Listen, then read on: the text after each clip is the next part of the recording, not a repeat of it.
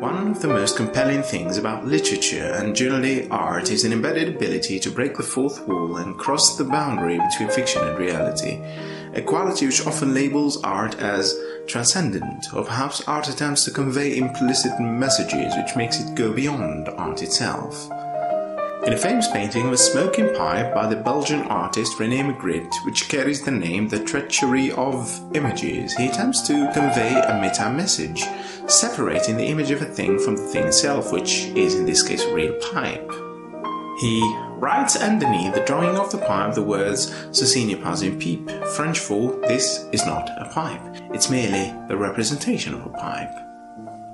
The very notion of a transcendent art is a magnet for film directors, video game creators and book authors, which enables them to give authority to their art to escape the confined realm of fiction. Which brings me to metafiction, a word used to signify fiction which draws attention to itself as imaginary. Oh, hello.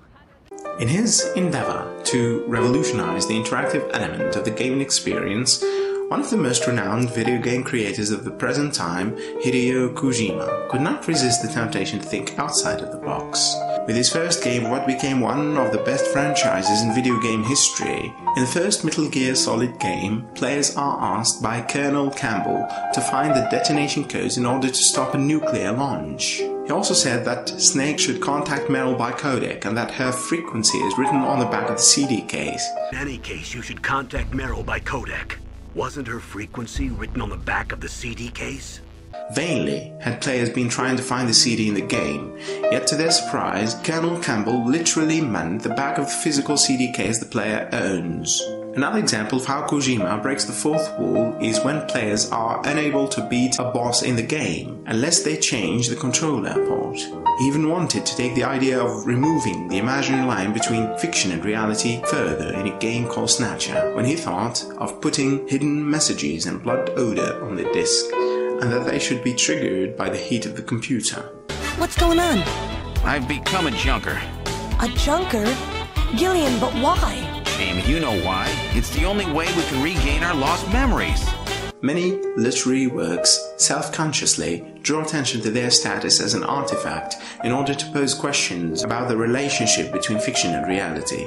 One of the examples is Slaughterhouse-Five, a science fiction anti-war novel by the American writer Kurt Vonnegut. Published in 1969, Slaughterhouse-Five is a perfect epitome of metafiction at its finest. The first chapter of the novel is reserved for the author, who plays part as a character in the novel, visiting an old military buddy for the sake of triggering his memory to write a book about the firebombing of Dresden.